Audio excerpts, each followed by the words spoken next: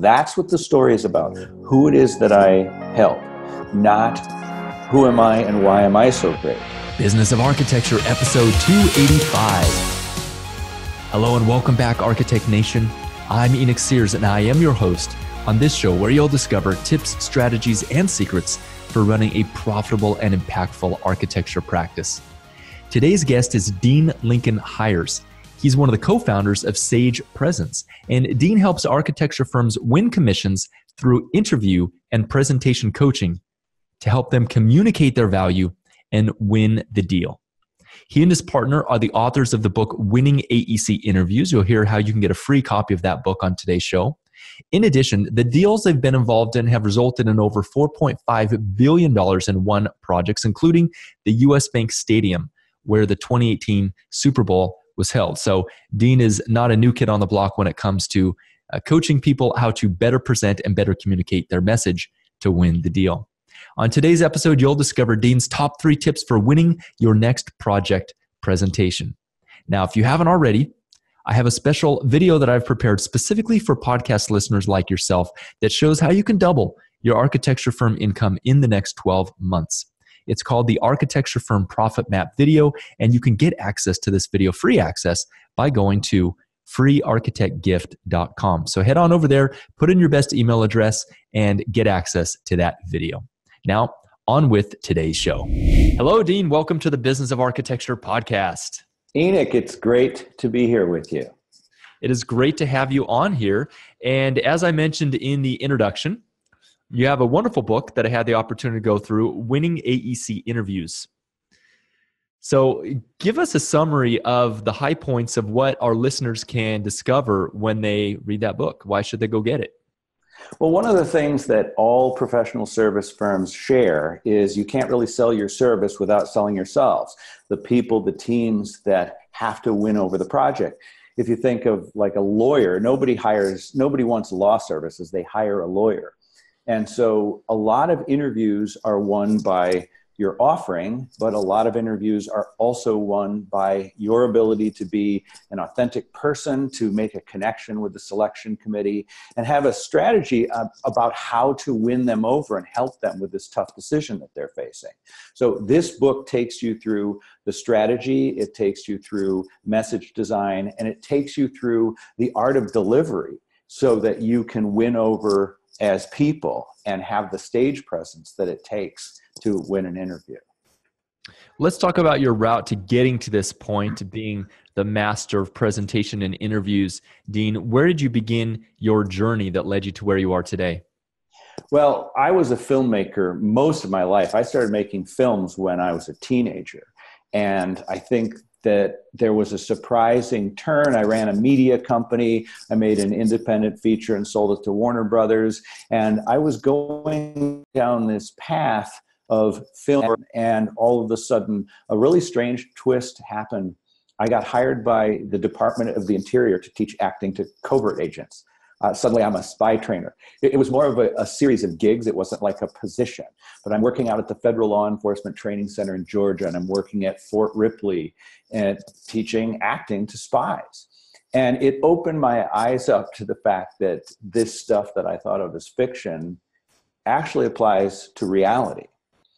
So to motor quickly forward, the next thing I know, I'm coaching murder trials for Hennepin County of Minneapolis, because these attorneys have to have the stage presence to win over a jury. And 3 wins, which basically means putting somebody behind bars for life, it didn't feel quite right. And so I discovered Architects, an acting workshop I had filled up with architects, and they were facing interviews. And that's when Sage Presence was formed to help people win interviews. So that was kind of the course. Suddenly I'm coaching the USBANK Stadium where the Super Bowl was for construction. And next thing I know, 18 years goes by, and my team and I have coached about $4.5 billion worth of total project wins. It's a surprise to me. The world of film became the world of reality, no longer fiction. Great. So do you mind if we dissect that a bit? Yeah, there's a lot to unpack there, so proceed with caution. Let's do it. So looking back, when you were in the filmmaking space, now filmmaking is different than acting, is that right? Well, I was a director, and actors would work for me, and writers would work for me.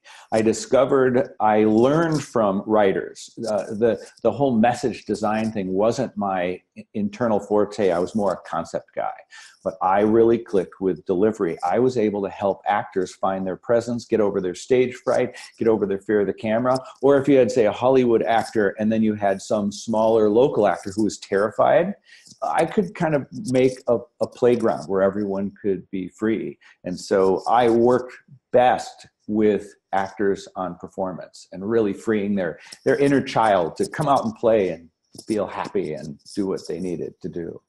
How did you do that, Dean? Well, some of it was a leaning towards emotional intelligence. A lot of the job is to deal with the feelings and to help people learn the art of appreciation. Now, my father was a world religions professor, and he often talked about how the state of gratitude kind of came with all prophets. It came with all religious and spiritual people. The state of gratitude that gave them comfort and confidence. And so that translates to an emotion called appreciation. And we used appreciation as one of the key ingredients of finding your inner peace when you're under pressure. So we worked a lot with appreciating cameras and other people and the pressure. And appreciation opened people up and got their focus off their fears. Well, that's a very, very interesting conversation. Recently, with a number of architects who are in some of the programs that I run, we've been going through this exercise of doing daily videos or just doing videos, right? Speaking to a camera.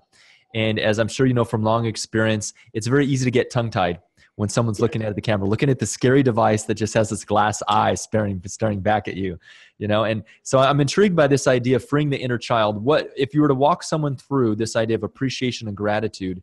What are some exercises we could do to get comfortable? Let's just start with the camera, and then we can roll that into some other conversations. Sure. Well, the good news is there really is one activity that has been universal and pivotal for us. You ask yourself, what do I appreciate? What can I appreciate here? So right now, I actually don't see you, Enoch. I see a camera lens, and I'm appreciating that. You can see my vibe gets positive. This is my window to all the people who are going to be watching this podcast. So that's what I appreciate. So what we've done with people is we start sending them into different areas and asking them to practice asking themselves that question. What can I appreciate here? And try to feel the feedback of appreciating is you get that warm feeling when it's working. And the best part of it is it moves your focus off of you and onto who you're trying to appreciate. So you can be driving in the car and see, someone pulls out in front of you and suddenly ask yourself, what can I appreciate about this? And maybe you appreciate your brake test. Wow, I've got great brakes in this Audi or whatever you're driving. And you can always flip the emotion into that calmer, positive, warmer place by doing that activity. So the more you practice, the more it's a switch that you can flip and find your warmth. And how does that relate to the things that you would teach these covert agents going back in history here? That was a really, really crazy experience. The specific request is, I need you to teach my people what to do when somebody puts a gun at their head and tells them that they think they're a cop or something like that. It really was the gun to my head question. And what was the big surprise? I had to ask these groups, so how many of you have had that happen? And every hand goes up. So being interrogated is a very common thing when you're a covert agent. And we taught them to use appreciation to calm themselves down. So the brain gets a tunnel vision. When stress comes in, suddenly you can't access your broader self. You go into your lizard brain. And appreciation, it changes your mindset back to, you get your peripheral vision back, and you get to a more peaceful place. So we found that very, very pivotal in helping covert agents deal with the pressure of fearing that they're going to give themselves away, which, if you're an actor and you do a bad performance, you're going to show up in the variety section. These people do a bad performance and they show up in the obituary. So they have fear. But anyway, it changes the game on fear. It turns it into something that's a little bit more positive and exciting. Sure. So, it's one level for me to look at my camera and to appreciate maybe who this is touching, who it's going out to, or some other thing about my life. But I got to admit, it's a whole nother thing to have someone literally have a gun to your head. And, if you say the wrong thing, you show the slightest nervousness, or you twitch, or you sweat, that, like you said, you'll end up in the morgue. So yeah, well, think about this. Appreciate that you're sweating. Appreciate that it makes sense to have pressure. Appreciate the logic of it all. I've never had a gun to my head, but I did get mugged, or someone was going to mug me. And instantly I click, and by the way, this isn't self-defense class. I can't promise this outcome, but I started appreciating. I liked this guy. Instantly, I went to this place and we started talking. And pretty soon we're kind of side to side talking about life. And I turned the game and I didn't get mugged and I walked away with all my money. We actually shook hands. So that's the closest experience I have with something like that. But let's make sure we connect it to your audience. You get that same fight or flight pressure when you just get up in front of a group. You're in your own team and you stand up and try to pitch an idea. You'll get some of it. Selection committee, you're facing Stonehenge. It's all these people that are giving you no feedback. That pressure comes in and it creates all the wrong body language. And more than half of a presentation or a Q&A session is the body language. What's your body saying? Because it has messages. So that's the best way to control them. Great. So what I'm hearing from you, Dean, is that if we control our focus, what we're focusing on mentally, that then affects our emotions, the emotions that we're feeling, which then manifests our body language, which then allows us to communicate a certain message. Correct. The chain is thoughts trigger feelings. They show and radiate through body language. So the thought of what do I appreciate here? What can I appreciate here changes the heart set, and then body language follows. So you don't have to worry about your posture. You don't have to worry about stand a certain way. Oh, and people say smile. Don't worry about that stuff. Worry about appreciating and feeling the feeling and then let it go. That's the advice to give your kids too on their portraits. They take their, smiling is raising up your cheeks, and on its own, it's the attempt to smile doesn't work. You have to feel it. So focus on the feeling of appreciation. Awesome. And so this is useful. And so we're kind of talking about this idea that can be applied to a one-on-one conversation, to a stage presence. Now, when we think about this idea of coaching these lawyers that you said you did for these murder trials, right? This starts to draw a parallel between what someone might do in an AEC interview, right? Where you're presenting to a group. Yes. So how does this idea then translate into the actual presence of someone when they're standing in front of a group of people and not in a one-on-one conversation? It's a great question that you asked. It's very insightful because all of a sudden it's a group. And part of that pressure effect is the multiple eyeballs. No matter where I look, somebody's looking at me. It feels like there's no escape. And then you have this idea that I need to talk to everyone. So we've got people who they dart around and they try to talk to the whole group. The ticket is to actually address one person at a time and really spend that time appreciating just one person. So if I could, let's pretend there's someone over there, and there's someone over there, and there's you, and maybe there's someone over there. What I want to do, what my natural instinct is under the pressure is I will start bouncing around to everyone, and then occasionally maybe look away and collect my thought. And what I'd like to suggest we do is we just stay with one person and give them a whole thought. And then as we work the room, we're making a personal one-on-one connection. And can't you feel this when I suddenly come back to you and there you are and I'm appreciating you? And that energy allows you to address a group one person at a time instead of trying to spray your attention on everyone. And you can feel now, even though this is an imaginary person, the connection of the audience is all together as one. So you can move and shift with a slower pattern. And then you can build a relationship with each person in the moment. So react to that. Could you see it? Could you feel it?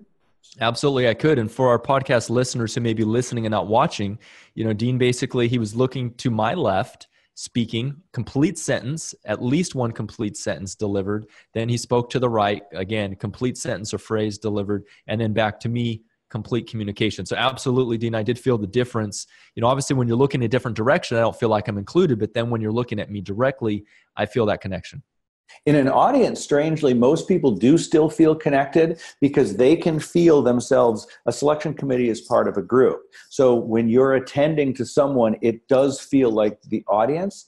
And one of the ways I learned this is back in college, I had a professor. I didn't understand this until years later, but I thought he cared about me more than anyone else in the class. And he was doing an approach. He would talk to one person for a thought, basically. And then I would sort of assume that he had to talk to the other 90 students in the class. So that's why he would look away. And for whatever reason, I thought I was the most important person in his room. And I recognized that he was addressing the class, which I was a subset of. Later, I realized he was doing that. It's not where I came up with the technique. It's what confirmed the technique. And well, that and 18 years of putting it in a courtroom and in interviews. It works. That definitely, that feels good, right? To be on the receiving end of that. And there is a difference between someone who's darting around and displaying these signs of nervousness. Absolutely. And actually, let me talk about, if I may, we have a lot of principles in firms that ask, I need my people to be bolder. Have you ever run across that? Because it takes a certain amount of boldness. I've started speaking. Most of my keynotes now I call it the new bold. A lot of people don't think they can be bold. A lot of the people in architecture are introverts. They're analyticals. They're most comfortable when they're processing information ahead of time. They like their own space. And you're asking them to step out of their comfort zone. They think boldness is what someone else has.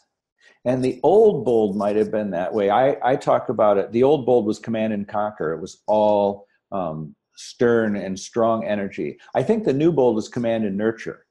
And I've been promoting this sort of dualistic vibe where you have strength. So direct eye contact, for those who can see, this is confidence. Me really locking on and staying with you. The nurture comes through appreciation, where I have the confidence, but it's much more approachable. And you need the approachability to be likable. You need the sternness to show your strength. And so eye contact, very direct with appreciation, creates a new version of bold. And analyticals and shy people and introverts, they can find themselves in that version of bold, and it's easier to step up.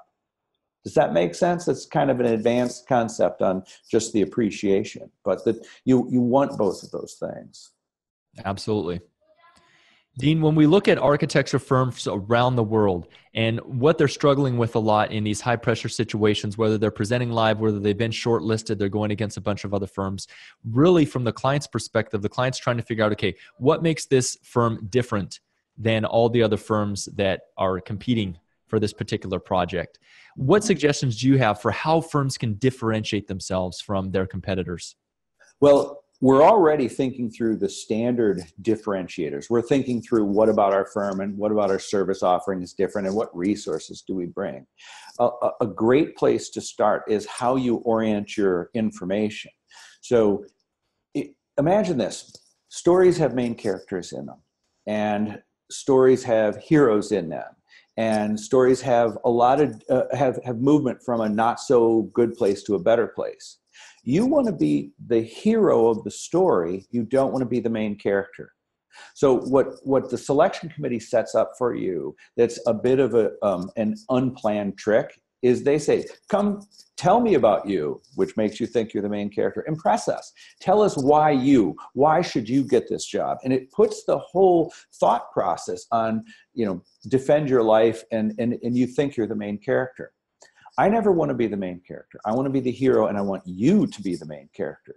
So let me just show flipping the script here. Someone says to me, Dean, what do you do?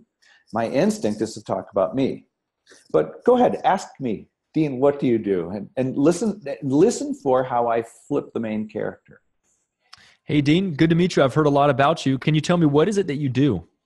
Well, thank you, Enoch, for asking. Business professionals come to me because they hit something like stage fright in their most important moment, And I teach story skills, storytelling, message design, and delivery so that they can have the stage presence they need to walk into their most important moment. All right, so I pulled that right, out of the ether. But when you asked me about me, I instantly started to think about me, but I talked about who I help instead. So that concept is we want to go into interviews.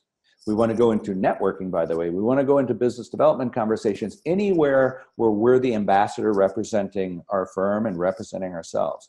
We want to take the middle of the story. We want to position the story about you and people like you.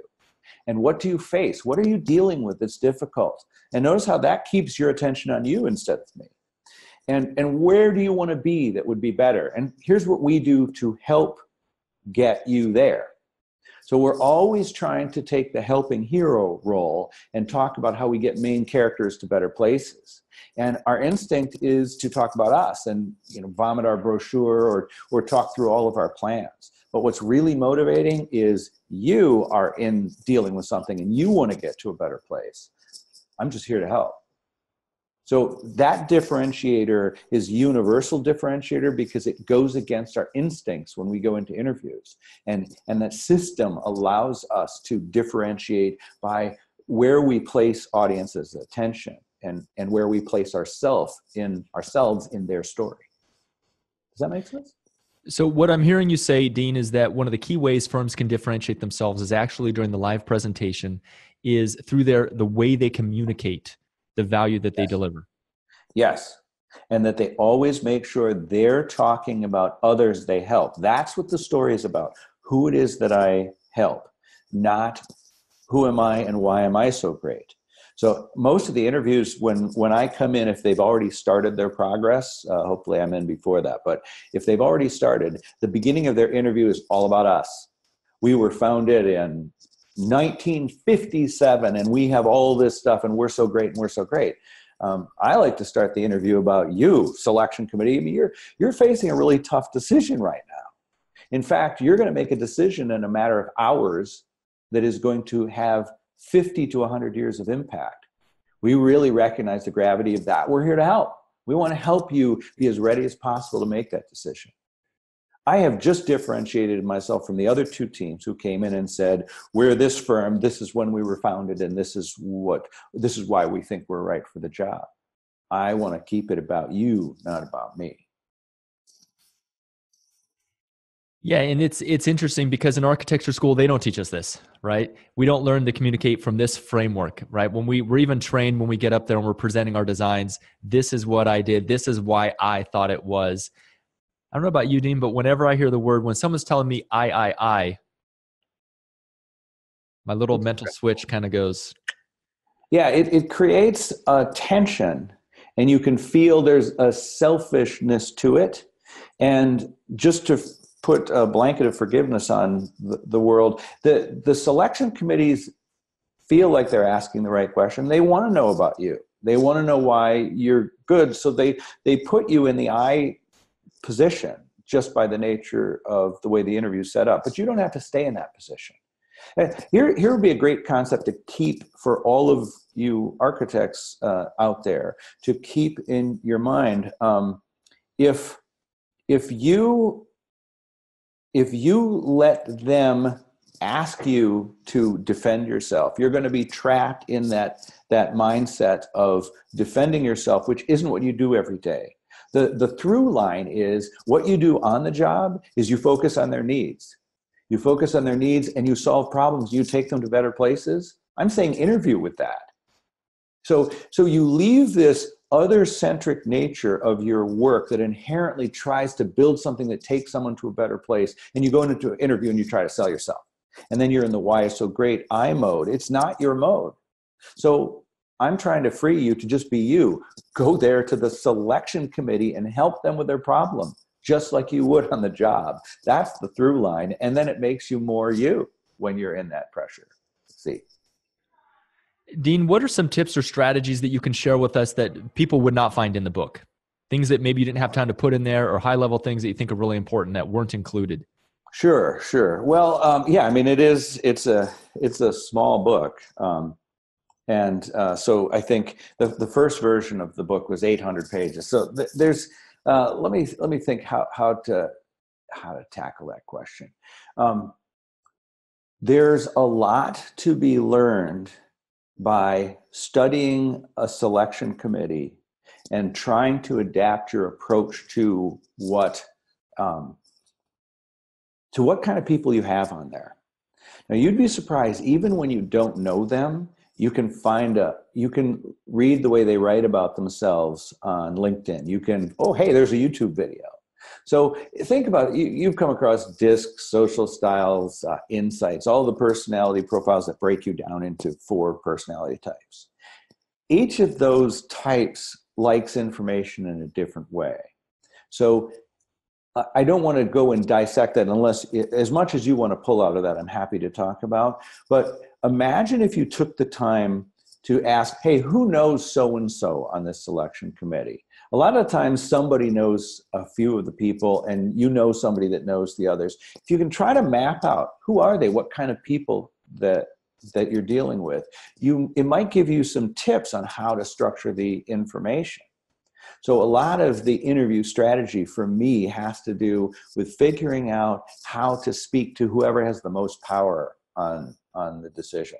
And it's not always what you'd expect. The standby is the driver personality, the CEO type. They're the ones that have the power. But when we talk to groups, sometimes it's someone who comes from a much more amiable, relator, human resources kind of a background. That should tell you something. The relator is going to want more synergy. They're going to want more interaction. So depending who's in power, we might decide to do a more interactive interview. Or it might be somebody who really needs the facts and the details. If you've got a bunch of engineers on the selection committee, you're going to go heavy into details. If you've got concept people like expressives and drivers, they need the higher level details. So the point here is spend some time dissecting the personalities of the selection committee so you can check your idea about how you're planning to approach the interview with the kind of personalities that are sitting there in the room.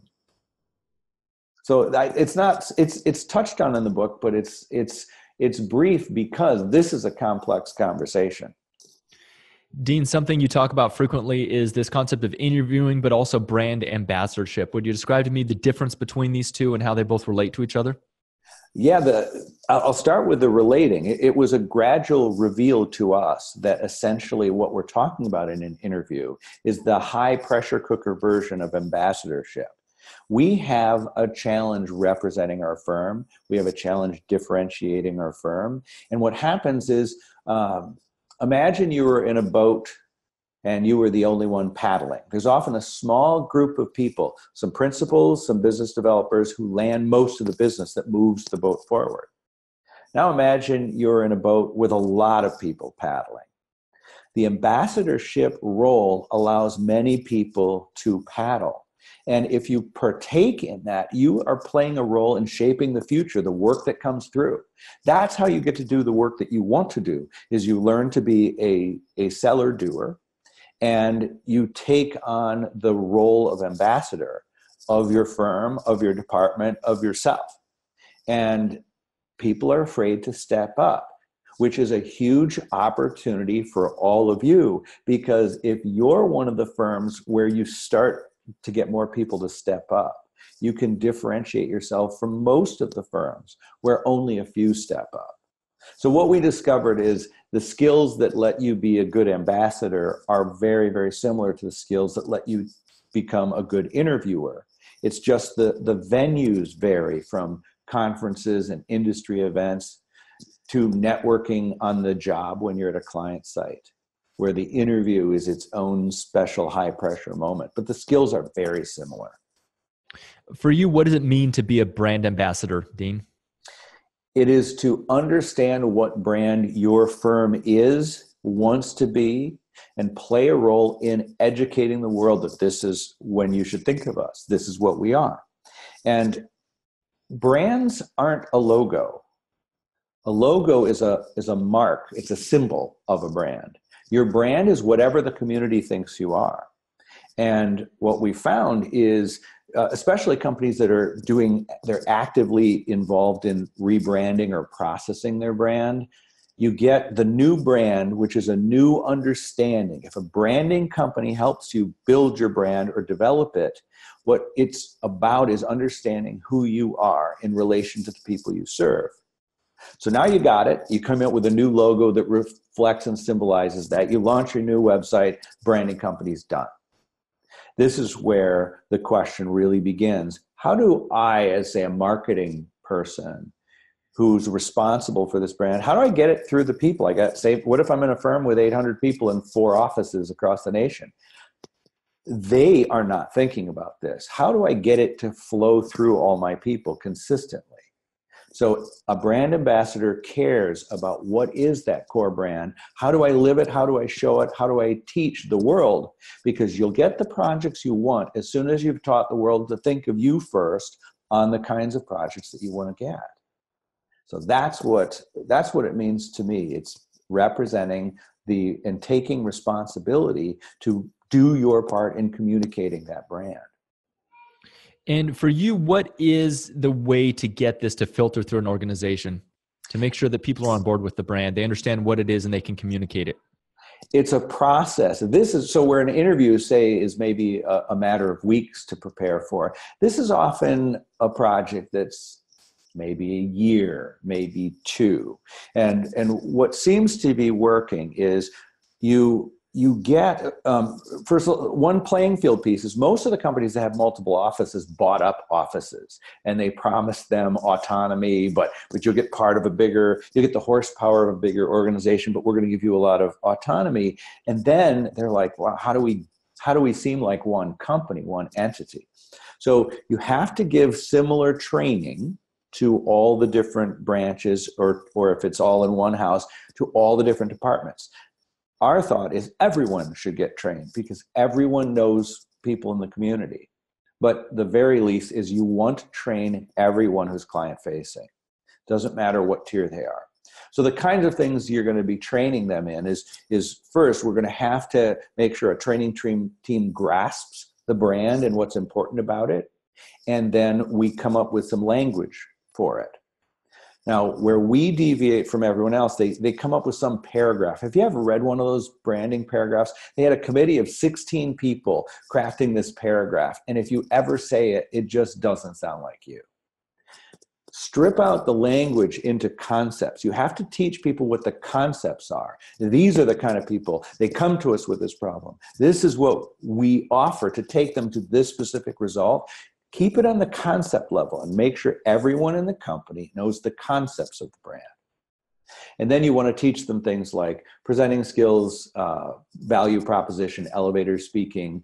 How do you lead a business development conversation? What do I do if I find something? Who do I send it to? So you teach these, so you create a series of training programs. You roll them out slowly. So the window of influence is at least 6 months, probably a year and a half. And you give every single group of people the exact same training. So they're all structuring messages the same. They all value proposition the same, and they all have those concepts. And then the last piece, does that make sense so far? It's just universal training. The thing that's sometimes hard there's a company we're working with right now where it's working amazingly well because leadership is saying, oh, I will learn with them. So one of the biggest mistakes, a time I saw it almost take and then not take. Leadership was like, we got this thing. We're the ones that landed all this business. We're the ones that know how to do this. So they didn't want to participate in relearning something or kind of tinkering with their own methods. So they just let us work with the rest of the team. So now the rest of the team has a system that the leadership isn't modeling, and it goes away. So you've got to make sure that leadership is on board and actively owns it. So that when I'm a mid-career professional, I come into a group, wow, well, she's doing it. Oh, he's got the same process, and you reinforce it. That's how it's going to take. And so then those skills flow through all the people, and those brand concepts come out in your own words. You can say it the way you say it. I'll say it the way I say it, but it's still the same thing. That's the process. And it takes a while to align, but it does leave you freedom, and it lets you be you, but we're all consistent.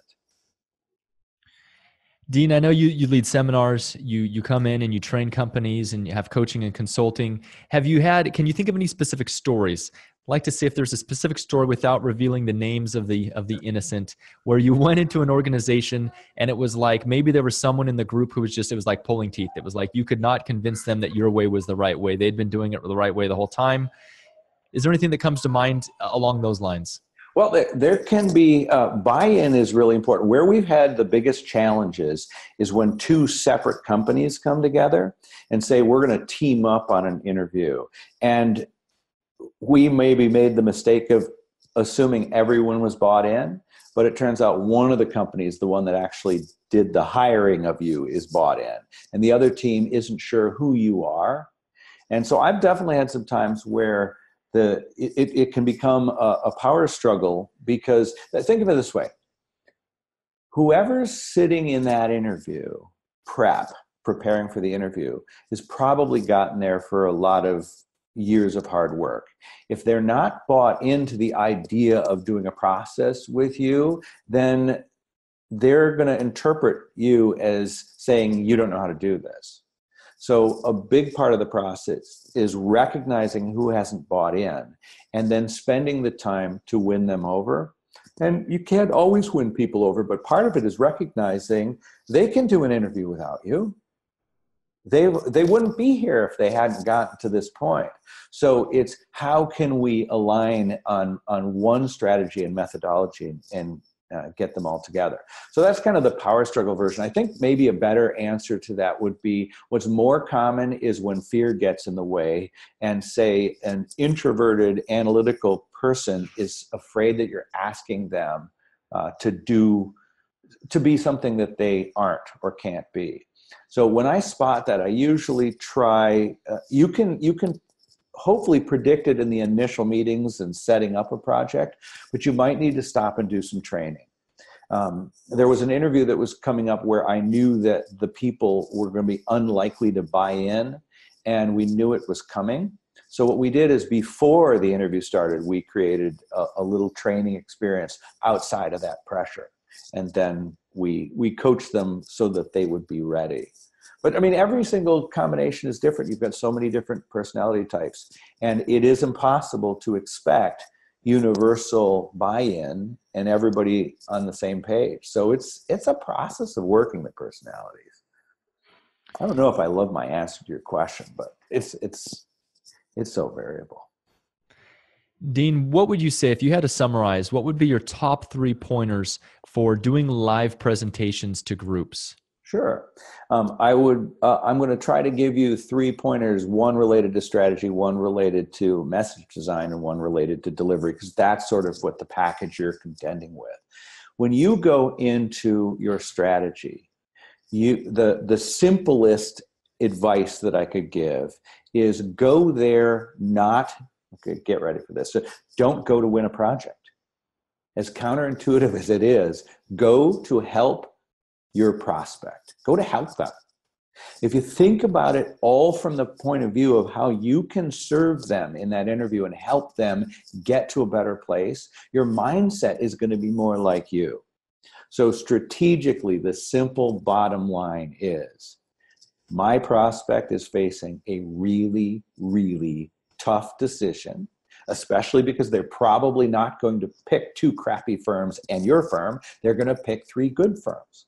So it's going to be a hard decision, and the decision is going to affect years and years and years and years and years, if not decades or eons. So you want to go there to help, and that's going to position your team in a much more friendly, positive, comfortable mindset. And what you're going to help them do is get ready to make a good decision for them.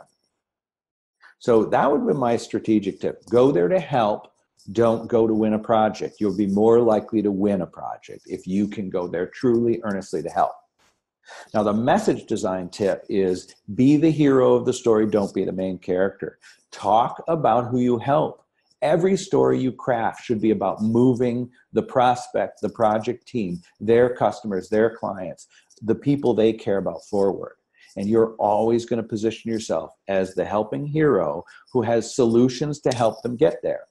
If there was a bad side of a river and a good side of a river, you're here to build a bridge so they can go across. So that would be tip number 2. Assume the hero position. Do not be the main character. And the delivery pointer, we talked about in some depth. You need 2 vibes at once to have the right winning presence. I need my laser confidence, which usually comes through that strong, direct, extended eye contact.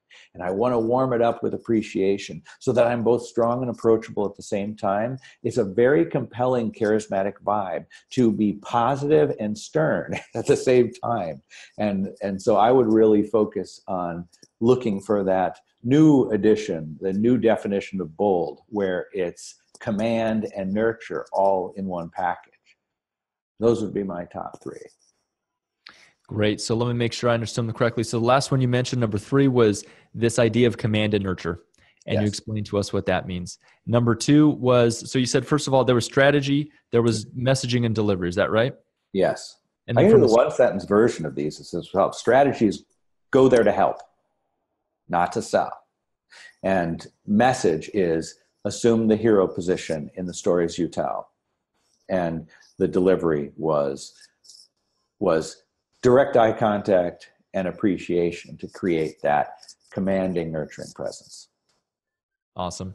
Dean, thank you for that. You've made a wonderful gesture towards our guests to actually give them a free copy of your book. Yes. And the way you would do this is you would go to our website, which is sagepresence.com. And that, by the way, is just take a T out of stage presence and you've got our name. So sagepresence.com, there's a products link. You click on that, you'll see the book. Looks like this. And when you go through the ordering process, enter the code business, it's BOA, Business of Architecture 2019. And BOA 2019 will get you the book for free. And it's probably going to charge you shipping. So I think our system will charge you shipping, but it will zero out the cost of the book. And we'd love to have you read it. We've put a lot of time into making a simple, short answer to this tough challenge of interviewing. Excellent. So, hey, Architect Nation, Tribe, let's overwhelm Dean with the responsiveness of the Business of Architecture Tribe. Go get all of his free books, just completely sell them out. So he literally has to be overwhelmed shipping out these free books. I'd love to have connection with all of you. So that's fine by me. That's right. Absolutely. So there you go. Dean Lincoln Hyers, thank you so much for being here with us today on the Business of Architecture podcast. Thank you, Enoch. And that is a wrap. As a podcast listener, I'd like to invite you to 2 free online educational seminars for firm owners. The first teaches you how to structure your firm to avoid the overwhelm and fires that plague so many firm owners. If you're ready to move from overwhelmed operator to excited owner, visit businessofarchitecture.com/freedom webinar to access this free online training. The second seminar you can access shows you how to attract your ideal clients to your firm consistently day in and day out. Go to architectwebinar.com to access this training. The views expressed on this show by my guests do not represent those of the host, and I make no representation, promise, guarantee, pledge, warranty, contract, bond, or commitment except to help you conquer the world. Carpe Diem.